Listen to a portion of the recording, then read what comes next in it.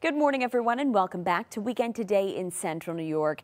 We're already nice and mild outside. After starting off in the 50s this morning, things have warmed up nicely, and we're looking ahead to a pretty comfortable afternoon for this Saturday. Sunday, though, gets even warmer, and then eventually we get some high heat heading into next week. Starting off with your forecast, though, for this Saturday, right now we're at 69 degrees in Syracuse, mid to upper 60s for the outlying locations, and plenty of sun outside. High pressure looking to keep us dry today, but we have this cool northwest wind that's going to keep temperatures comfortable today, along with some low humidity as well. But eventually on the other side of this system, we'll start to get a southerly flow, drawing up some warmer air for Sunday and becoming hot and humid as that next weather system gets closer, bumping up the humidity.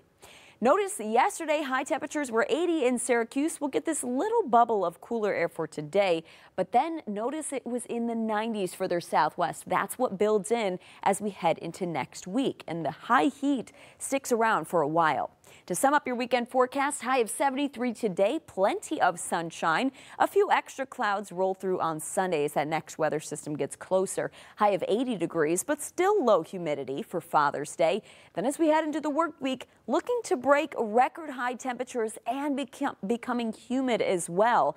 Forecasting 92 on Monday, the record's 93, 98 for Tuesday and Wednesday. The records are in the mid-90s, so likely to break those.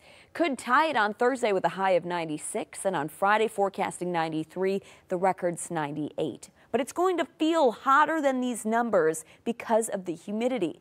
These are the real field temperatures Monday through Friday. Upper 90s on Monday, mid 100s for Tuesday and Wednesday, lower 100s Thursday, and this is when we'll be in the danger zone. Extreme caution, though, still for Monday and Friday, feeling like the 90s. So definitely want to stay hydrated. Limit your time outside in the sun, especially during the peak heat hours of the day, during the middle of the day and early afternoon.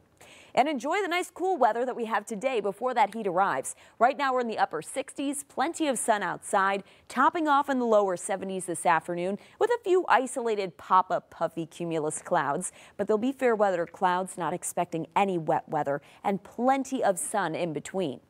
Heading into tonight, things will cool off rather quickly. By sunset, dropping down to 60 degrees and then becoming quite cool overnight. By midnight, down to 50, bottoming out in the mid-40s by sunrise on Sunday. Even the lower 40s for some countryside locations, especially in the higher elevations. So you may want some extra layers heading out at least early on Sunday. By Sunday afternoon, though, things will warm up quickly. We'll have some extra clouds around, so partly sunny skies, but highs reach the upper 70s to around 80 degrees.